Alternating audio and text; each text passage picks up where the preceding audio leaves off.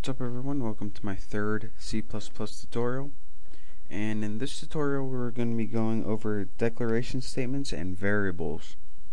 Now what a variable is, if you've never programmed before, is it is just a placeholder for something else. So as you can see, we have our old statements from tutorial 2 here, so let's go ahead and delete all these cout ones. So now that we're just using the namespace, the system, and the return. So let's go ahead, and the first thing we need to do when we use a variable is declare that variable. And this tells C++ what kind of variable we're using. And in this case we want to use a number or integer, so we put int. And then we need a name for our variable, and I'm going to name it my number. So again, we're using an integer variable, and it's going to be called my number. And since this is a statement, you need to end it with a semicolon. The next thing you want to do is give a value to my number. We told C++ that we're going to be using a variable called my number, but now it doesn't have a value. So to do this, it's really easy. Just type in your variable, which is my number, and set it equal to any number you want.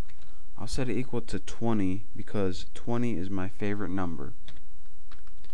And next, let's tighten this up a little bit.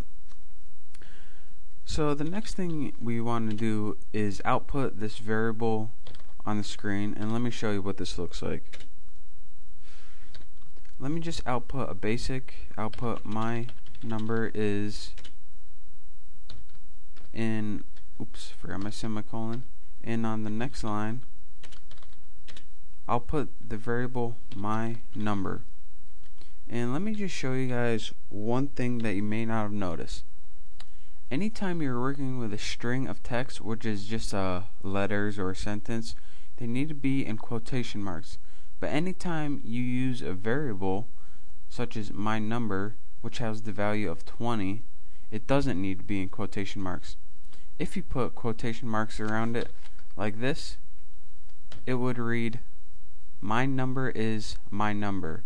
But we don't want that. We want to read my number is, and it will have the value of 20. So let's save this, compile and run, checking for errors. And as you can see, it says my number is 20. Now change that, and as you can see, if we want to change that, we don't need to change it down here. All we need to do is change it up there, say to 54, and save it, execute, compile and run. And as you can see, now it says my number is 54. So this is one of the ways where you could type a bunch of code, and if you had this variable used say 100 times, instead of going through it one by one by one by one and changing every number, you can just make a variable, change it one time at the top, and it will change it for every instance.